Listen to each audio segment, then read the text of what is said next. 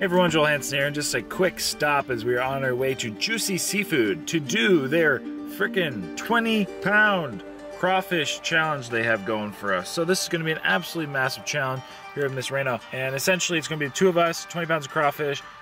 We have like 30 minutes to do it, so it's going to be pretty quick, but it should be fun. Wish us luck. We get all the crawfish for free, which is valued, I think, around I don't know, is it 200 bucks? Something like that? Something around that. So it's a bit. But anyway, super delicious food. We were here at Juicy Seafood previously, absolutely loved everything. So I'm excited to have some more crawfish, and yeah, let's go. Alright everyone, so here we go, a 20-pound pile of crawfish. This thing is absolutely massive, that is all I can say.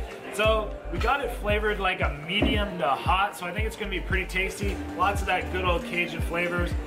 Basically, I'm not a pro at eating crawfish, but this is gonna be interesting. So, Raina, looking forward to getting started? Yes. The bib? Yes. I'm just covered in fish juices all the time, like already at this point, so. Up my hair up and everything. We had some seafood the other day, and I felt like it was on me. Want to give us a countdown? We'll say. We have a lovely audience. Like, you guys want to give us a countdown? Yeah? Yes. Okay. All right, we'll have them count it down. All right, guys, you want to count us down from 10? Yeah. Okay. Whenever you're ready. Cool. All right, so maybe 10, 9, 8, 7, 6, 5, 4, 3, 2, 1. Let's go. 20 pounds of crawfish. Try to get through this as quick as we can. So how do you get the tail out? Do you break it like that? Oh. That worked. All right. I'm learning. Crawfish technique 101. Joe is a fast learner, man. I do what I can.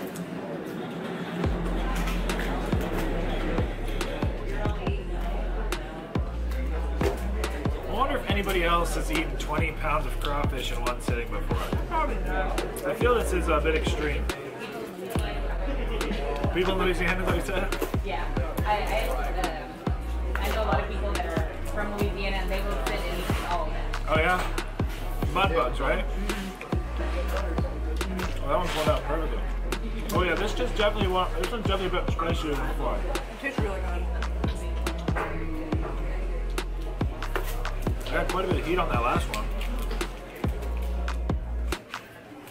Ooh, this one's a big one. The crawfish? Yeah. I'm dipping in the sauce. The sauce is so buttery. Buttery and spicy. Yep. It is really good though. Juicy Seafood definitely has some good juicy seafood. Hey everyone, welcome to today's video where today we're at Juicy Seafood, and can you believe what we're eating, or can you take a guess? Guess what? Juicy Seafood. Yes, that's right. So here we are with 20 pounds of crawfish. Yes, so 20 pounds of crawfish. I would definitely bet that this is one of the biggest piles of crawfish ever eaten on camera, at least sat down by two individuals. I know there's people out there who like to eat crawfish, but this was a lot of it. And guess what? I really like crawfish too. This is only my second time ever having crawfish, but I will say I very, very much enjoyed it. So we'll talk a little about the flavors. So absolutely love the flavors of this dish. The sauce is literally pure butter and basically Cajun seasoning, and you can't go wrong with it. It is so, so, so delicious. It is savory, it is buttery, it is salty, it is a little spicy. It is just, oh, I love the flavors, guys. I love those Cajun spices, I love those Cajun flavors, and this was just no exception. This whole dish was just absolutely fantastic. Here at Juicy Seafood, they really, really know how to make some good, juicy, well, obviously seafood.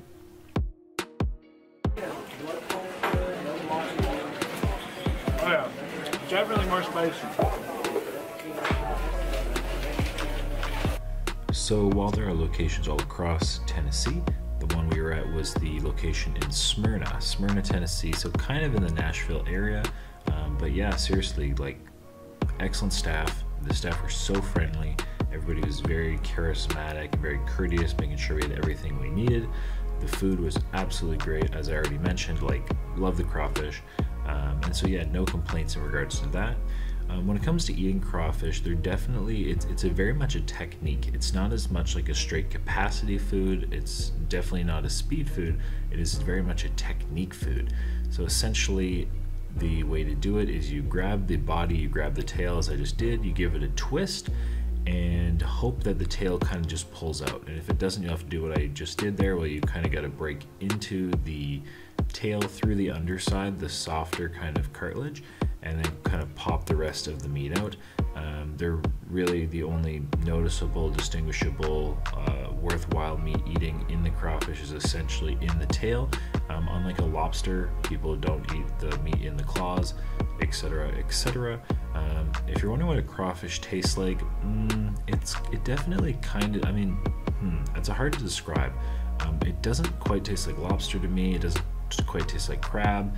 It probably tastes a little bit more like a shrimp than like a lobster in a way, so kind of like a shrimp, but yeah, it doesn't taste like a shrimp, because I'll be honest, I'm not a big shrimp fan generally, but I really like the crawfish. A lot of this does of course have to go with the seasoning, but I would say if I had to compare it between like anything else, I would say it's kind of like a mix between a crab and a shrimp, I guess is the best way to put it. You know, if you watched this at like 10 times slowed, it'd be the ultimate crawfish mukbang. That's true.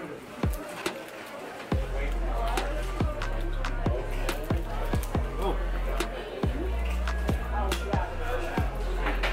Squirt juice over it.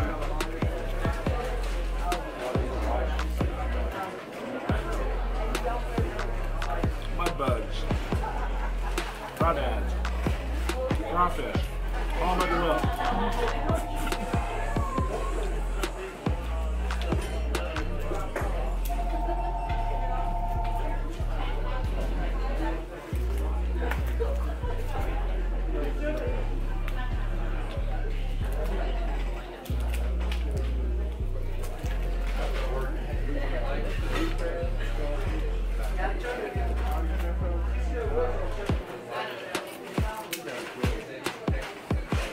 Okay, there's definitely some heat in some of these.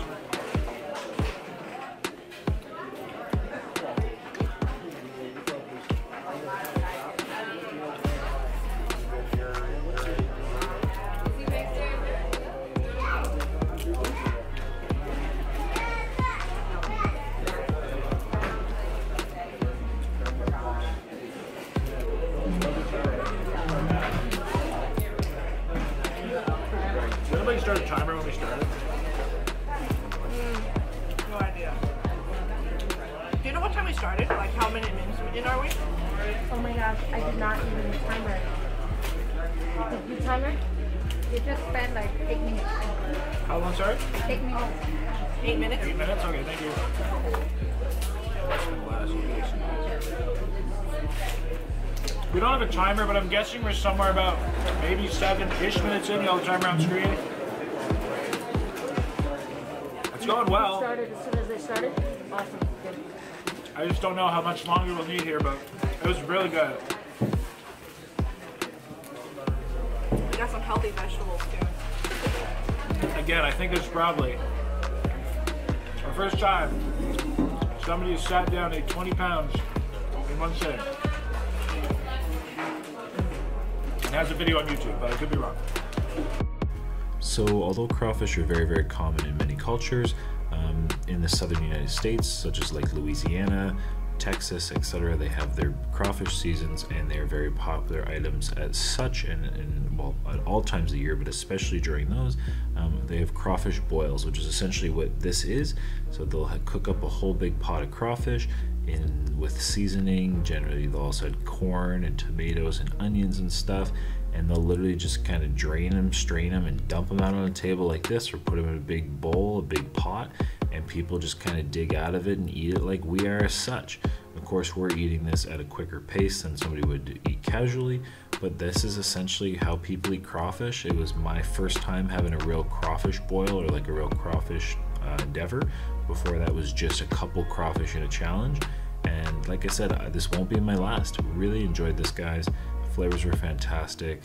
So yeah, kind of an interesting thing, because up here in Canada where I'm from, and I know in a lot of the northern states, crawfish just aren't a thing. But if you've never given them a try, I definitely would recommend it, as it's very unique. Alright, you know what? It's easier without the gloves. Here we go. Gotta get your hands in. Yeah. Oh, I just got it in my eye. Ooh, that burned. Ah. Cajun butter does not belong in your eyeballs. I should have had goggles. That's actually funny. It's actually a good idea. That's a good idea, yeah. We went with a medium to hot level of spice, and if I was to eat it leisurely, I'd go with the hot for sure. With the spices, like as the heat level increased, it was also just like more flavor in general, I found. So I would say, like, you know, even if you don't really like spicy, you want a good spice level, the hot would have been perfect. But again, when you are eating such a quantity of food, it's better to be on the more careful, cautious side, because I find personally large volumes of food and spicy foods really don't mix well in my stomach. But these were fantastic, and I definitely could have went with the hot, and if I was ever gonna have leisurely crawfish, I'd definitely ask for hot. But with that, everybody, I think that's the rest of the info I have to give you. So with that, let's get to the rest of the video. Mount Crawfishius is being dethroned and dismantled. Oh,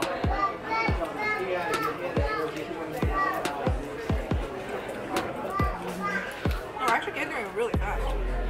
That was the plan.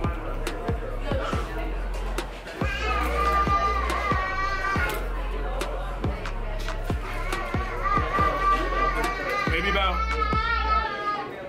12 minutes in.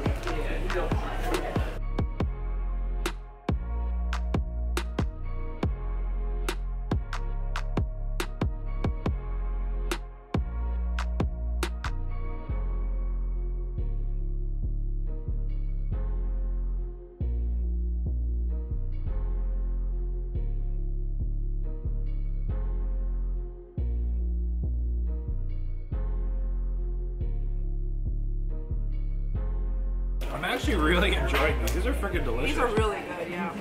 The size of these are amazing. And the ones in the buttery sauce, holy cow. Oh yeah. I've been dipping it. Yeah. Yeah. So good. The perfect amount of spice.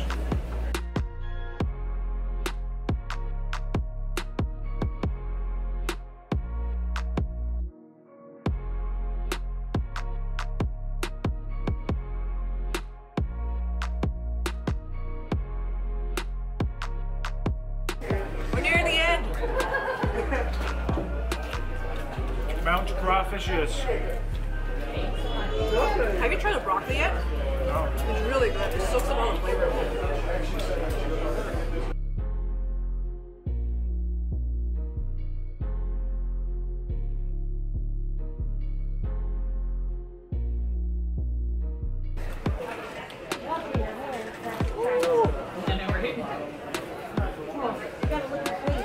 Dude, how big this one is! Ooh.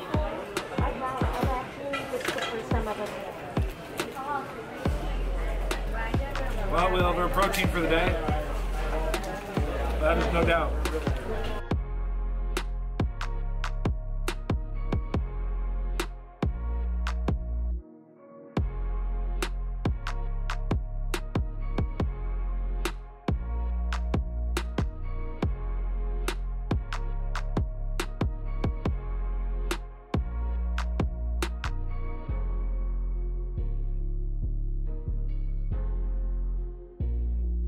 All right, we're getting on to our last crawfish. That's so delicious. Oh, ooh, ooh. That butter sauce. I'm not going to drink it, but hypothetically speaking, I think I could. I got that last one. That's the last one. Oh, I gotta tail you after I get out. Not giving me that. There we go. we're done, but I like the broccoli. Spicy broccoli. You gotta eat your vegetables, right? That's right. Healthy vegetable. Wow, you're right. That is buttery and This is a these meal. are, ooh, these are spicy. I was about to say spicy broccoli. Is it empty though? Oh, crap. Oh, that hurt. Okay. Well, anyway, we got it. We got through That it. was a no-brainer. One more broccoli. All right. Oh, that's so good. So we just ate 20 pounds of crawfish. My camera says like 19-ish minutes, so I'm gonna guess about 18 minutes, maybe something like that. So super, super delicious. Thank you for watching, everybody. I thoroughly enjoyed that. Juicy Seafood, definitely a place for some damn good juicy seafood. And a great time. Staff are great, great environment, family style, just dumping shells all over the place. Thank you so much. So now, everybody, I'm probably covered in butter, but until next time, stay happy, healthy, hungry, happy eating. Raina, any words? No, other than this was amazing. You gotta check this place out. We have multiple locations all over Tennessee. We are at the how do you say this? Smyrna. We're at the Smyrna location, but check them all out. It's amazing. Oh yeah. Oh, I'm gonna try not to drink this. Until next time, everybody, you know what to do.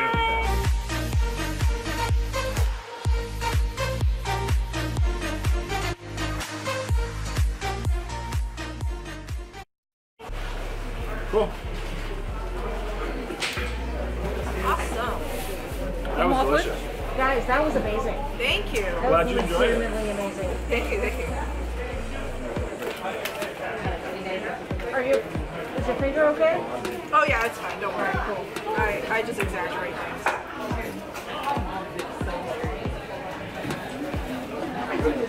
love it like when they're like that. Like this new challenge is very difficult. My hands are not very clean, I'll give it that. Well, that's good because they got a hand washing station right there. That is right.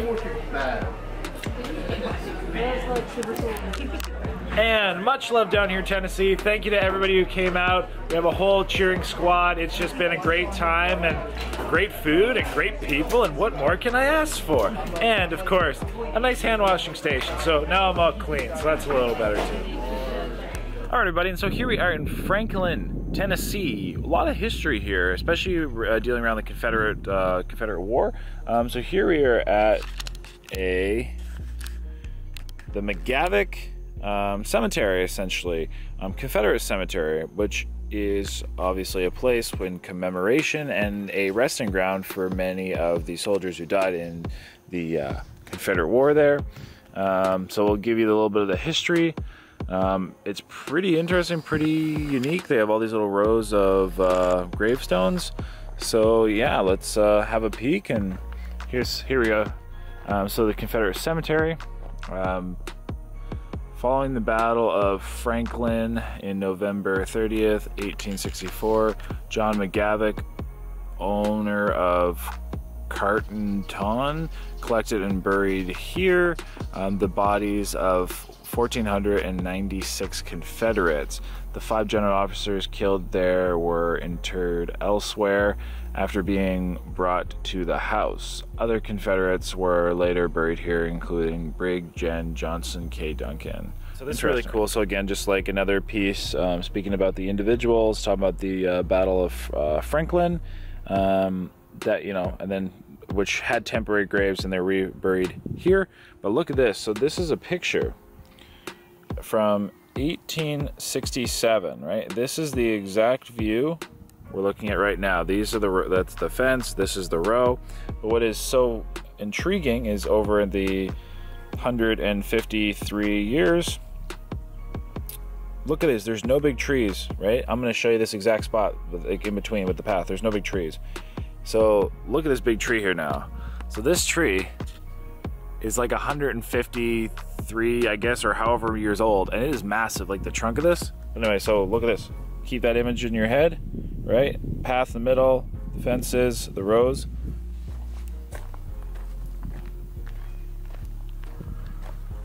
And that exact image is this right here. Right, we have the rows. Hold on, where's my finger? We have the rows on either side. Again, there's the big path in between. And just now, what is these absolutely giant, massive trees? Especially this one. This one is just massive. So yeah, like it's pretty crazy. And so now we're actually in the cemetery again. This is the path where it was in that picture, which is crazy. And then, like I said, especially when you see how big these trees are, they're just absolutely giant. I mean, that one is, I don't know, 3.5, 4 feet across. Like, there's my hand. So yeah, pretty phenomenal. And then, I mean, they definitely have, I guess, some names, some abbreviations. Definitely have all the graves numbered. It's pretty interesting. Now, beside a hayfield, but obviously, you know, it's well preserved. Since it's all run by donations, is very interesting. But yeah, so let's just rows and rows and rows of these little gravestones. So what's interesting here too, and they've, like, you know, very well kept, is, so these are the original stones, and they were insigniated with not only like a name or initial, but with a number. But since, like, a lot of them, as you see, just with erosion and whatever, have basically, which, you know, kind of crazy to think that it was, you know, engraved, now it's eroded, they put, like, these new little plaques. And then what else is interesting is they seem, for multiple states, they have kind of a big, hold on, let me change. They have a big thing here, big whatever statue thing for each of the states. So this one's like Texas, it says 89 killed at Franklin, whereas if we look down the line here, you know, there's like one there, you know, there's like Missouri, Mississippi, Alabama, Louisiana, etc. So it's pretty interesting. Like here's Tennessee. So Tennessee 230. So yeah, it's very well, I mean, for what it is, I think very well recognized, and then, like I said, very well kept the way they're doing it. In some of this section, more history, but this time really looking at, you know, kind of the Africans, Americans, you know, kind of the more slave aspect, not that of the soldiers. So here, you know, known to God, here rests the mortal remains of the men, women, and children of Africa, enslaved in life, freed in death. So definitely one of those things where, lest we forget, remember your history, folks, and maybe there's even more this way.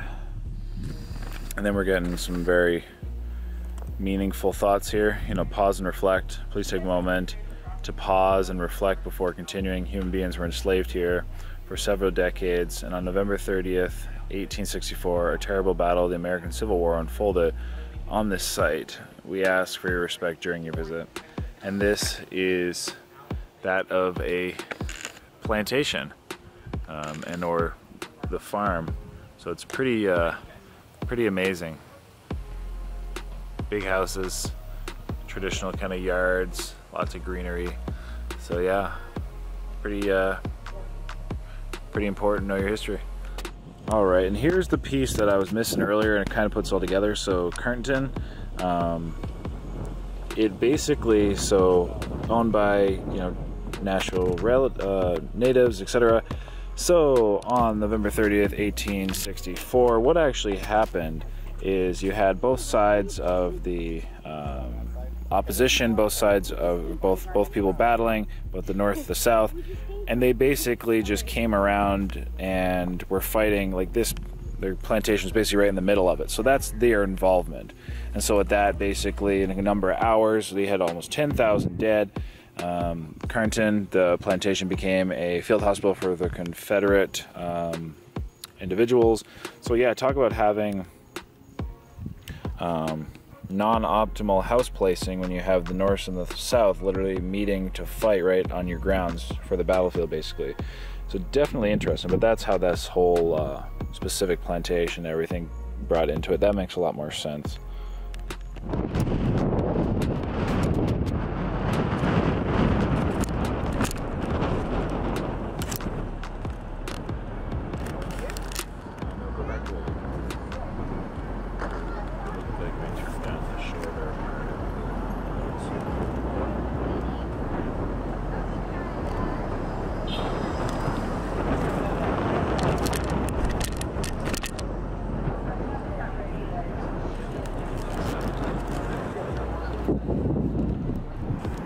And everywhere in Franklin there's all these kind of like wartime fences, we'll call them. Definitely lots of memorial sites. Everywhere is mentioned about battlegrounds, the Civil War. Carter House is just down there. I don't know the history behind it, but we just kind of pulled in.